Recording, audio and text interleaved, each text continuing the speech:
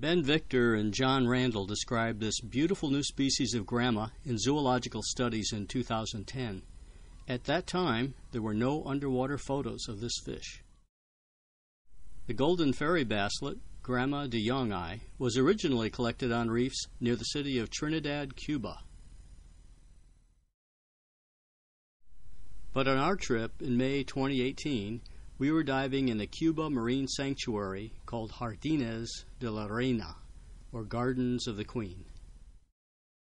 We made our first checkout dive here at Anclitas. Marj is here in the foreground, and with only a few minutes she found our first Golden Fairy Basslet. And here it is, just a very small juvenile swimming among a much larger group of its close relative, the royal Gramma.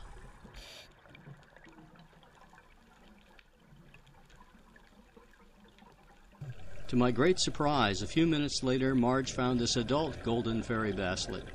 I didn't expect to see them in water only 55 feet deep. We thought they'd be found much deeper.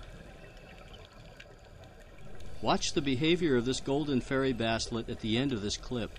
I've never seen its relative, the royal Gramma, behave like this, coming right up to the lens.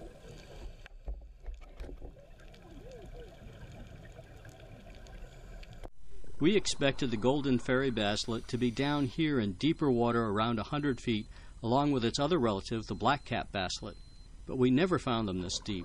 The 5 golden basslets we observed were all at depths between 45 feet to 75 feet.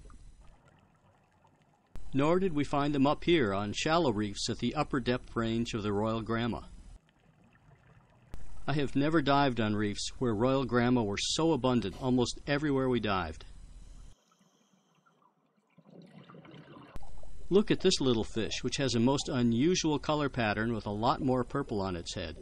Very likely, this is a hybrid between the Golden Fairy Basslet and the royal Gramma, and most likely the first such hybrid ever observed.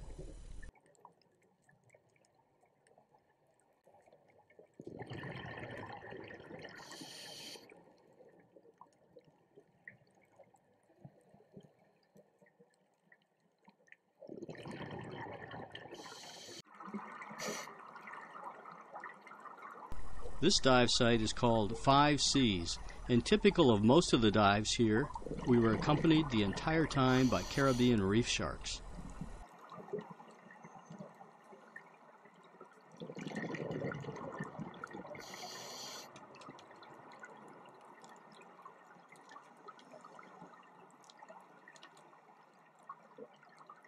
Our dive guide is pointing to a Golden Fairy Basslet.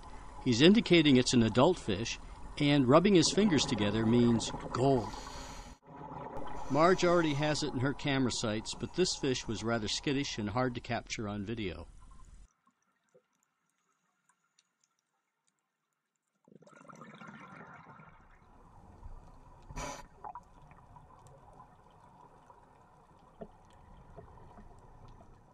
Not too far away we found another adult Golden Fairy Basslet. We only had GoPro 5 cameras on this dive trip, but with a +10 close-up lens and a very cooperative fish, we were able to get some good shots.